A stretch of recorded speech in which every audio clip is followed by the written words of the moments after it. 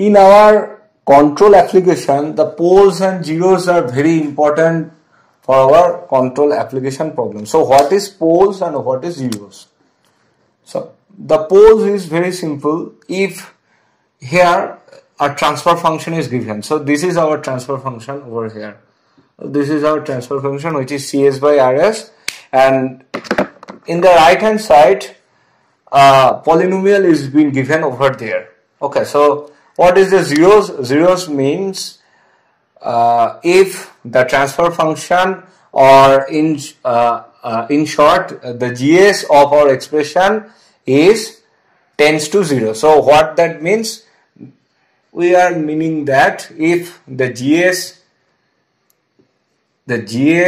is equal to 0, which actually means the upper expression of these terms are always 0, which actually gives us the point s plus z1 is equal to 0, s plus z2 is equal to 0, and lastly as square plus vs plus c, which is equal to 0. And our point is nothing but s is equal to minus z1. For this solution, s is equal to minus z2, and this one is very simple. The equation is minus b plus minus root b square minus 4ac divided by 2a. So these 3 points, s is equal to minus z1, s is equal to minus z2, and s is equal to minus b plus minus root b square minus 4ac by 2a, are our zeros from our transfer function analysis. So what is zeros? Zeros means for any type of transfer function analogy, if you take the or if you take our numerator portion as 0, then we have got, or in total if we concentrate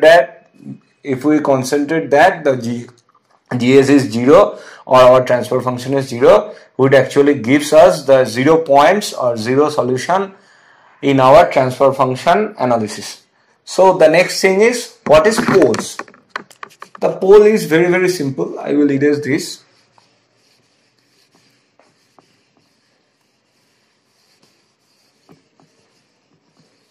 So what is the exact method to find out the poles of our transfer function? I have found the 0 already. Okay, so what is the method to find out the poles? The poles is, if the GS is say 1 by 0, which actually gives us the infinity. If for the denominator part, if you take the 0, that actually gives us the solution of this transfer function as it will goes, or it will tends to infinity.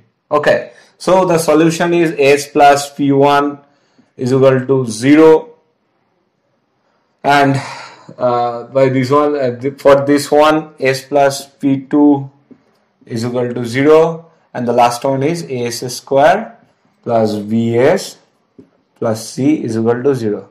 So by this solution we have got the first pole points, which is minus p1, the second one is s is equal to minus p2, and the last one is, by using the equation of this quadratic equation, we have got minus bigger b plus minus of b square minus 4ac by 2a.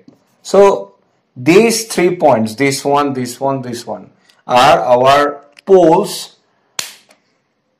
are formed, or poles are find out by this equation. So this is our basic method in order to find out the poles or zeros from our transfer function. I want to repeat this method once again, that first one, if you take the GS as 0, if you take the GS as directly is equal to 0, which actually gives us the point of zeros, and if you take the 1 by 0, which actually gives us the infinity solution, and it actually gives us our poles of our transfer function. So this is all about our poles and zeros. And lastly, I have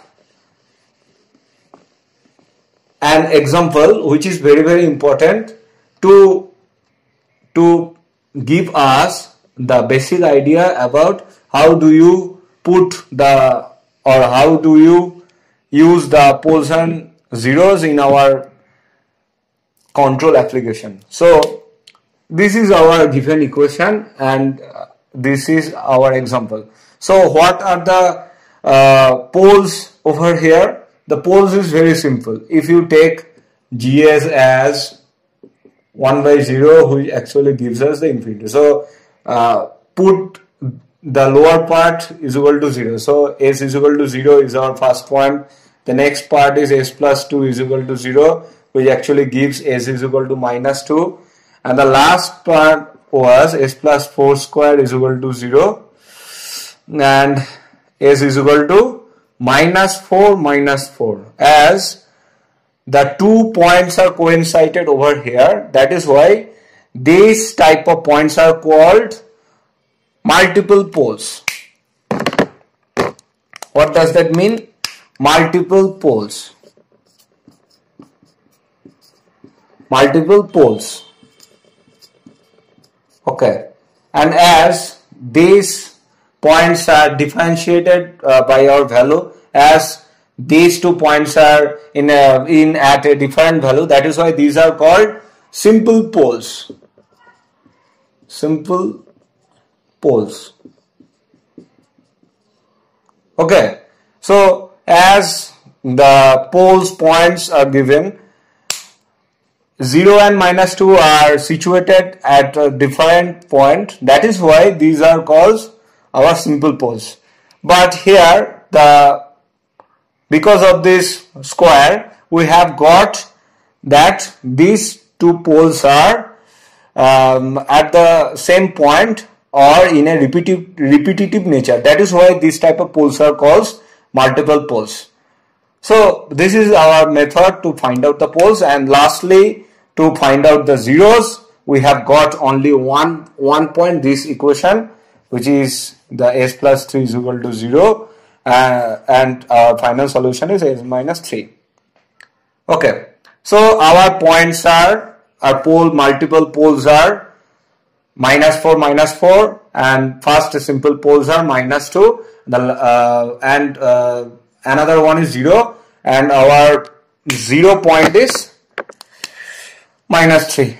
Okay, so how do you make this type of, or how do you identify or to point out at the coordinate system? That is our method. So S means sigma plus of j omega. Sigma means our real part and omega means our imaginary part. So for the coordination system, so this one is our sigma, and this one is plus j omega, and this one is minus j omega, and this one is minus sigma.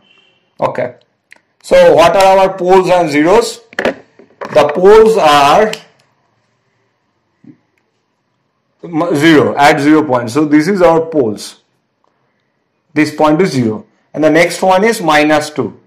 This one is minus 1. This one is minus 2. So this is our next pole. And the last one is, so this is being pointed over there, and that is being pointed over here also.